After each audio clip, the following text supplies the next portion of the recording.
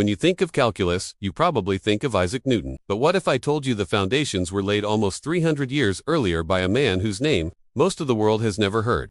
Welcome to InfoByte Hub, where we uncover the hidden histories that shaped our world. Today, we're traveling back to 14th century India to meet Madhava of Sangamagrama, the forgotten father of mathematical analysis.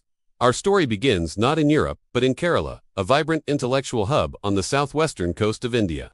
Long before the European Renaissance hit its peak, this region was buzzing with brilliant minds. Among them was Madhava, an astronomer and mathematician who didn't just solve problems, he created entirely new ways to think about them. He founded what we now call the Kerala School of Astronomy and Mathematics, a lineage of thinkers that would change the world. So, what was Madhava's big breakthrough? In a word, infinity. He was one of the first to truly grasp the concept of an infinite series. Now, what does that mean? Imagine adding up a list of numbers that goes on forever. It sounds impossible, right? But Madhava figured out that sometimes, this endless list of numbers adds up to a specific, finite answer. He used this incredible idea to develop infinite series for sine, cosine, and arctangent. If you've taken a high school math class, you know these are fundamental building blocks. These are the tools that form the very bedrock of calculus. While Europe was still centuries away from these ideas, Madhava was writing down equations that look remarkably similar to what Newton and Leibniz would later develop. He was essentially doing calculus without calling it calculus. He was separating the problem into an infinite number of tiny pieces and then adding them all back up to get a precise answer.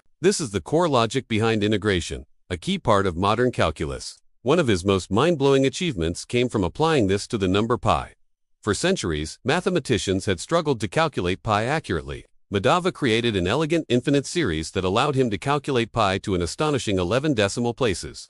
This was a world record that stood for centuries. He had unlocked a way to get closer and closer to the true value of pi by simply adding more and more terms to his series. It was a monumental leap in mathematical thinking.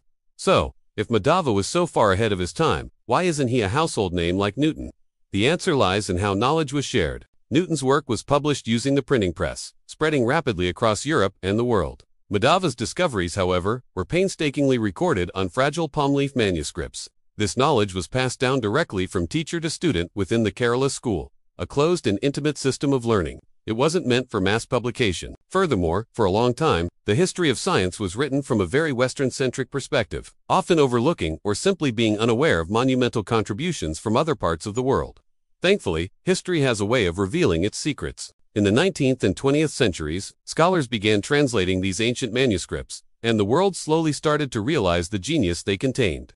Today, Madhava's work is finally getting the recognition it deserves. He is no longer just a footnote.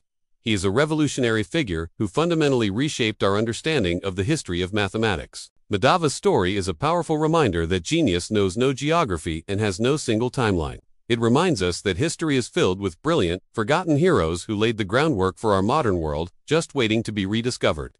His legacy proves that great ideas can blossom anywhere, at any time. Thanks for watching. IBH. If this hidden history fueled your curiosity, smash that like button and subscribe for more mind-opening stories every Wednesday and Sunday. We'll see you in the next one.